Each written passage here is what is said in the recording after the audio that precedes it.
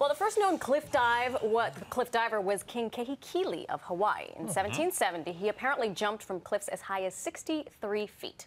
Cliff diving is now a competitive sport, and fancy that, I went and I checked it out for myself on my very own weekend adventure.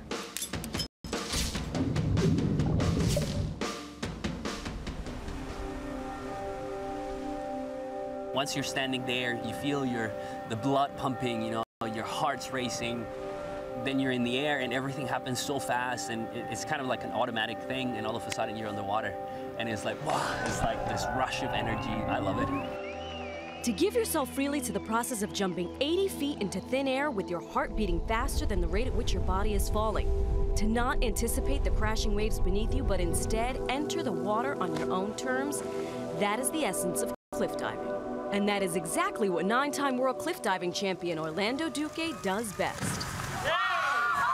It is really hard on your body. You're traveling about, let's say, 55 miles an hour. And then underwater, you go from 55 to 0 in about a second and a half. So it is kind of like a car crash. If you're not strong enough to handle that, it's going to be really, really bad. Which is exactly why I thought I'd give cliff diving a whirl. Orlando, Marysol. Nice to meet you. Nice to meet you too. Some cliff diving today? Yeah, that's the plan. Start off in the pool first? You sit. After trying my best to get my dive legs back on the tramp, it was time for the first dive. What I want us to work is, I'm getting a nice push away from the platform. Relax your shoulders so you have nice control in the air. A nice tight position when you hit the water. That's it. Feet first. Easy. Yeah, feet first. Easy breezy. Plan is to move up higher, so. Okay. Even with the feet first approach and in the controlled environment, I'm a nervous wreck. Here we are. Yep. You ready? It's high. A little bit. A little bit for you. A lot of it for me.